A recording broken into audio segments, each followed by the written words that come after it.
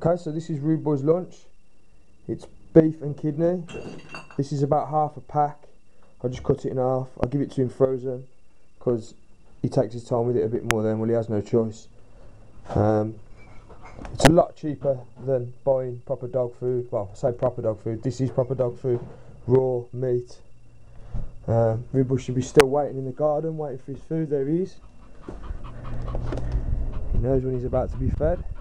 And he's been stood there about 10 minutes in that spot. Good boy.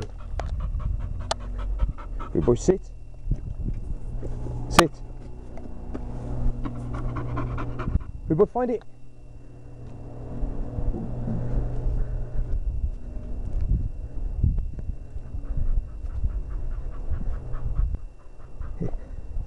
He loves his raw meat, as you can tell by his physique. It's extremely good for him, and I can't say enough good things about giving him raw food. Doesn't make the dogs aggressive, that's just a myth. Watch, he's getting stuck into his food. I can quite easily come here and take it off him. Not a problem. See, I now have the food. He's just waiting, he just thinks it's a game.